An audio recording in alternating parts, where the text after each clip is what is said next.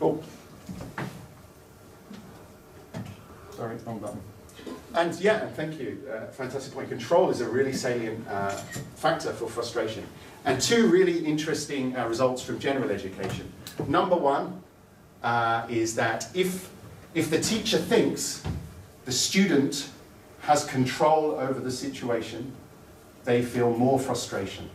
Now, if I can give you an example for the Japanese class. If a student is not talking, they don't want to, or not doing their work, if the teacher thinks that student is just doing it to annoy them, or just doing it because they're tired, they will be more frustrated. If they know that student has a personal issue going on in their life, right? If they can empathize with that, they will have less frustration. So that makes a lot of sense, I think. So when we understand what's going on in the student's life, maybe we have less frustration. And the second one, pardon me, second one, Chang also talks about control as well. And definitely, if the teacher doesn't have control, that is actually what breeds frustration. It's not student misbehavior that makes us frustrated. It's lack of control that makes us frustrated. So that's really an important point. Cool. Is frustration good or bad? What do you think? That's actually what we're talking about, if like frustration is only negative or if it can be positive. Because in case with anxiety, for example, there are two types, like facilitating and debilitating anxiety. Yeah. And so it can both lead to like negative outcomes, but also positive outcomes. That's right, yeah. I don't need to be here, because that's another fantastic answer, actually. Yeah, that's, no, it's fantastic, it's fantastic. No, I don't mean it like that, sorry. I'm wondering that too. Is there a good or a bad? Now actually, the literature, especially the quantitative studies, do suggest that it's bad. Some people say frustration is stress. Definition of it is the same thing. And it negatively, this is not teaching, this is in business. But in business it negatively correlates with things like job performance, physical health, absenteeism, and turnover. It's also a precursor to burnout, it has been described as. So if somebody is frustrated for a long time, they will burn out.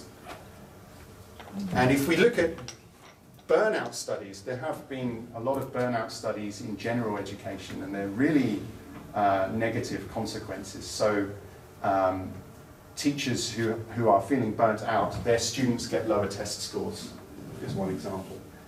And the students, the other important thing, the students know when the teachers are burnt out, and they feel that the teacher can't support them, and that's one of the dangers as well. But yeah, is it good? Can it be a catalyzer? I have very recently read some really interesting work, Golombek, which is her chapter on identity in Gary Barkhuizen's book, which I'm sure many people are familiar with, and this paper by Golombek and Klager. And in that, they talk about a teacher who was feeling very frustrated with their grammar teaching, and that frustration catalyzed them, pushed them into making changes in their teaching. And actually, I think that's a really positive way to look at frustration. And you mentioned, Lena, facilitating anxiety and debilitating anxiety. Yeah, I wonder if there's a connection. I don't think it could be exactly the same, but I do wonder if there's under some conditions, frustration could be positive. Perhaps it could. Right, okay. So that's frustration, I think, the basics. But what I want to talk about today is regulating it. How do we deal with it when it's there? Emotion regulation, it basically means the processes through which individuals modify the path of an emotion. So it could mean many things. Emotion regulation can mean making your emotion longer or shorter, right? So if you're feeling happy, you want it to continue. That's emotion regulation.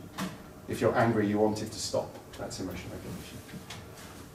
Emotion regulation also means controlling your symptoms. So it could be hiding it, controlling your face.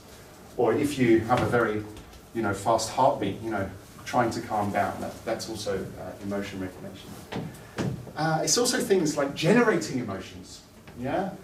I have spoken to teachers that the simple way is you feel tired in the morning, but you have to teach. So what do? Some people listen to music, some people have a coffee, some people jump up and down. I don't think it matters, but we are able to generate these feelings in ourselves as well. And all of this comes under the umbrella of emotion regulation. Emotion regulation. And we're going to, personally, the model of emotion regulation I like is by Gross, and it's a really simple model, and it comes back to this idea of how emotions arise. We have a situation, we notice it, we praise it, and we respond. We have an emotional response. Because actually, when we use this model, we can think about strategies to regulate our emotions, right? And those strategies could happen here, or here, or here, or here. At the point of the situation occurring, we could regulate. At the point we notice it, we could regulate. At the point we are appraising it, we could regulate. And we can actually deal with the emotion after it's happened. We can deal with the effects of the emotion. I'd like to show you some examples, if that's okay, just to make it clear. Teacher example again. Same example of you are talking and two students talk and you feel frustrated, right? There would be different ways that you could deal with that, deal with your frustration in that situation. Strategy one would be to make changes to the world that you are in, okay? So split the students up is an example of an emotion regulation strategy that would actually reduce your emotion. Okay, they're talking, I'm going to split them up, okay? If you're being more proactive, if you know that these two students don't work well together, you already don't put them together, right? We do this all the time, I think, in class.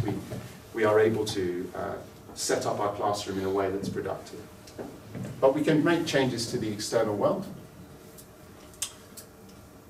We can redirect our attention. We can ignore it. And it may be that that won't be successful for you. But again, thinking about context, are these two students, do they always do this, or is this rare? In which case, maybe if I walk over here, and if I go to my favourite students, of course we don't have favourite students, but if we go to the students who are working well over here, then you might find that you can get some more positivity or something like that. You can change the way you feel about the stressor, and I think this is really the most important one. And it's not something you can do, I think it's not something you can do quickly. Maybe sometimes you can, but usually it takes a long time. But one way is trying to understand your student's perspective. Okay, these two students are talking. Why are they talking? Are they bored? Have I been talking for too long? Right? Do they not understand? Did they have a test this morning? Actually, kind of empathizing with what's happening can I think really help to reduce frustration. And if frustration does happen, then of course you can deal with the symptoms, right? Push it down, just get on with it. I think we all have to do that sometimes. The literature is quite clear, both in laboratories and in real-world situations, that this is not the healthiest way to deal with negative emotions like frustration. So it is much better if you can develop strategies or a set of resources to not experience frustration in the first place, or to change the way you think about something to view it in a positive light. Okay. This is the meta language, which I'm not going to mention today. Right. Okay. So I'm going to stop talking for a little while because I have spoken for enough.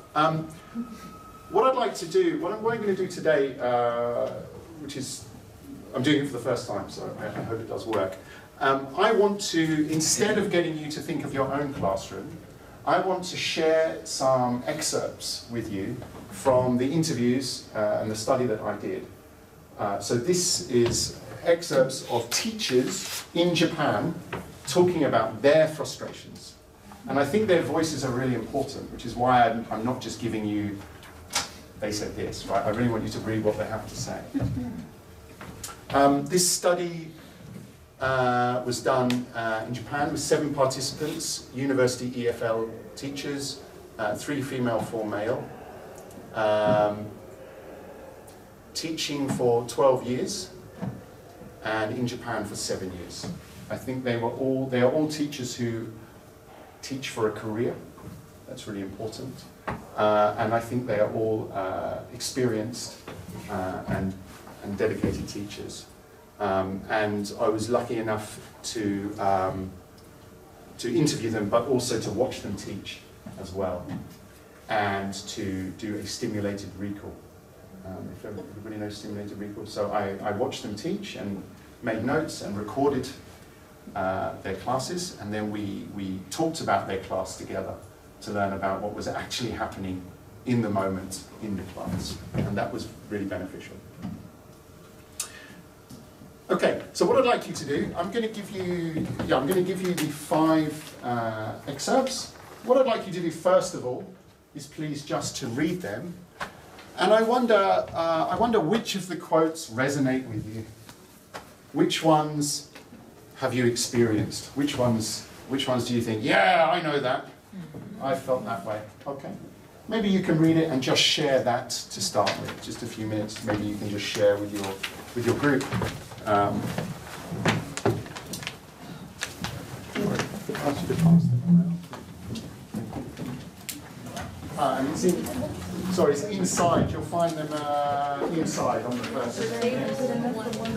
One each is fine. Yeah, one each. You can find it on the inside of the.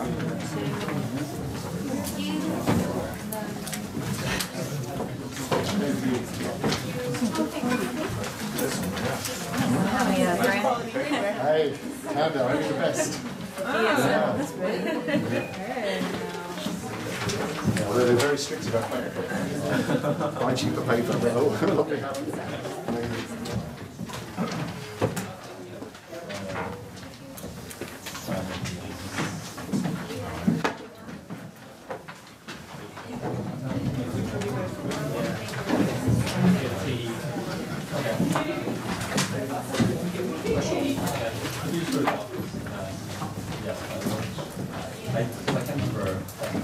Just for homework? Yes.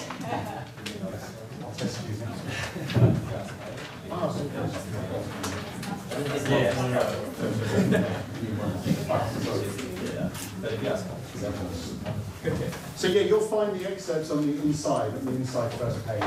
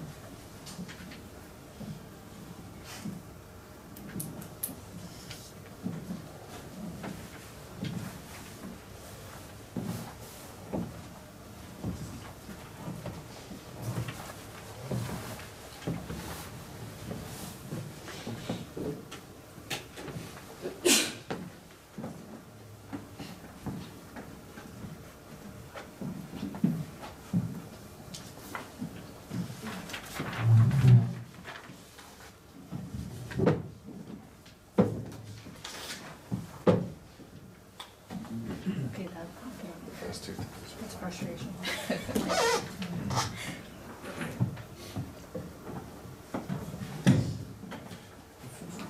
Feel free to share, share your ideas as well.